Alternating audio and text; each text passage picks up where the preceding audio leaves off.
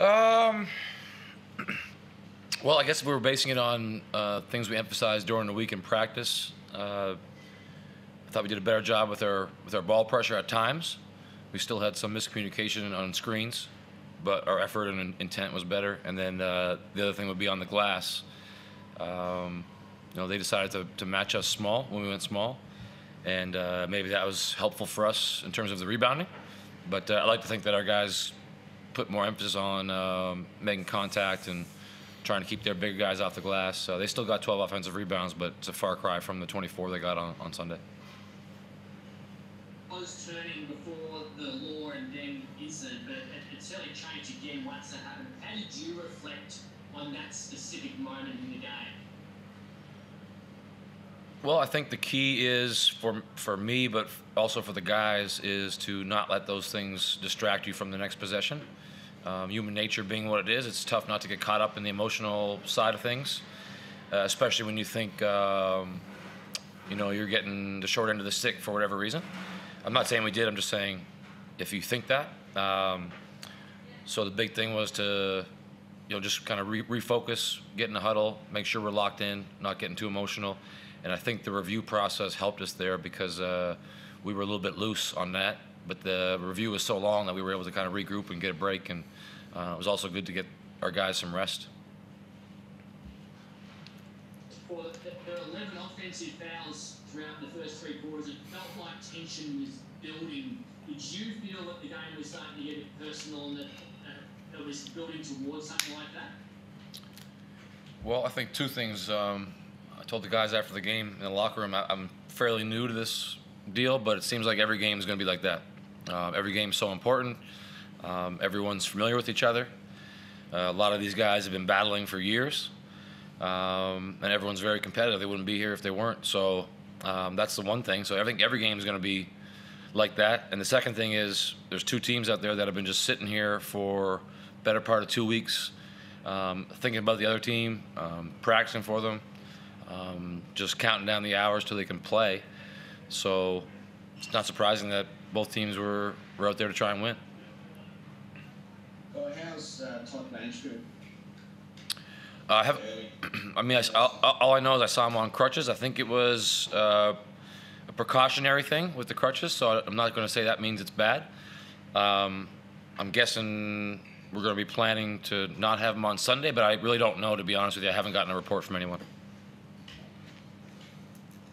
Are you concerned the fact that he's done the same knee that he hurt and had surgery on during preseason? Does that make you worry when you see knee after having already a knee?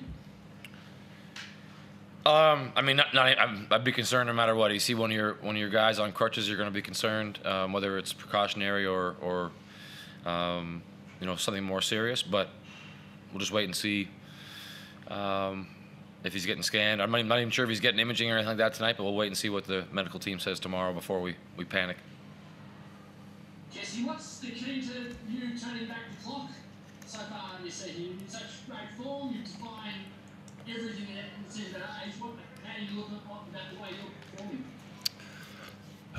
It was nice playing alongside guys like BC and Vic and guys that get so much attention. I'll just pick up the scraps. But no, it's been good. I think as long as we can keep our intensity and keep that energy up, that's the key. Role has clearly changed this year. Is it good to have something different with the way you're playing? What was that, sorry?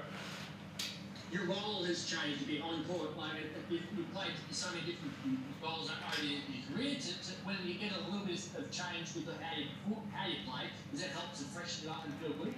Yeah, look, I don't really see my role as changing too much. It's to come off the bench, provide energy, shoot when I'm open, crash the glass, play good defence. That hasn't changed in 13 years, and I don't expect it to. So do what I can and, hopefully win basketball games. It's pretty simple.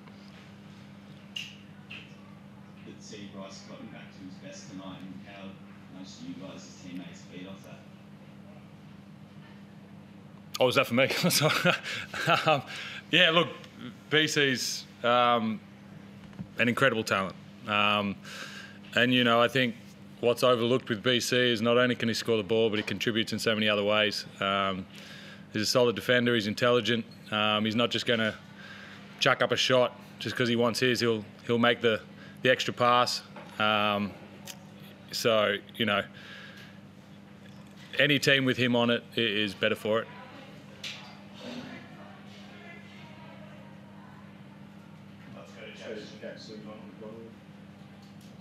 Scott, can I have your thoughts on Luke Travis' game? He only had 2 points, but he led the game in rebounds and assists. What are your thoughts on his development so far this season? I think it's been good. Obviously, he came off the bench today for the first time this season, and I thought he handled it very well. I think he took some challenges that we put toward him after last game to be a little tougher defensively, and he was. And he's been, you know, our best rebounder by the numbers anyway all season. I think he has great potential as a playmaker, and we've tried to get him a little bit more into our actions by coming off the bench and allowing him to use his strengths to find people as opposed to kind of standing in the corner and just being a rebounder and cutter. That being said, he's a great cutter as well. Now he's frustrated with his shooting. And it's something he's going to have to mentally get over because I think he's a much better shooter than he's given himself credit for based on his free throws and some of the stuff we see in practice. So hopefully we can get a couple to fall and then kind of break the ice because he's not giving himself a chance sometimes to make those when we all know that he's capable and we trust him to take those open looks. Your thoughts on Michael Frazier's game? It's been extremely difficult for him, you know, with coming in through 14 days of quarantine and having a very interrupted pre-season. What are your thoughts on his game tonight? I thought I was pretty happy with how he played with composure after getting a couple tough calls against him. Again, not saying they were right or wrong calls, but it's tough when you go out for your first game and you get 3 quick ones and then a 4th pretty quick in the second half. So he played most of his minutes with foul trouble and was still able to impact the game defensively. It was also good to see him knock a couple shots down. I thought he was hesitant to shoot in the first half, and much like Luke, we believe in him to take open looks and knock them down, and when he's not open, to get into the paint and create for others. And we can't have guys passing up shots. So it was nice to see him knock one down and kind of get the rust off, and I expect he'll be even better on Sunday. Yeah, Scott, can I get you to talk a bit about Jesse? He's not known for talking himself up. So can you talk to us about how important he's been for the team in these first couple of games? Not just with his leadership, but with his actual basketball ability on the court. Yeah, it sounded like you were calling him old earlier. It's messed up. Well, he is a little bit. No, I mean, he's been great on the stat sheet and off it.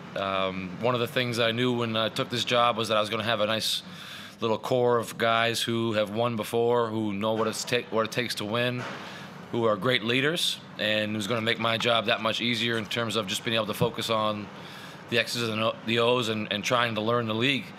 What maybe I didn't expect as much, even though I'm not surprised by it, is his contribution on the court has been second to none. He's always leading the team in plus minus, and that's not a fluke. He rebounds for us, passes the ball, stretches the floor with his shooting, and didn't know he was known for driving closeouts and getting to the rim, but we've seen that a few times as well. Might have got erased once or twice at the rim, but overall I think he's keeping defenses honest by doing that, and it was nice to be here for his career high in points. Can I ask you about Sunday briefly? It's going to be a unique game with a new franchise coming in, and half the squad's been here before playing with you guys. What do you think of immediately when you think of coming up against those faces and a new team? Is that for me? So that's for Jesse. Oh, jeez, I wasn't listening. Can you go again, Craig?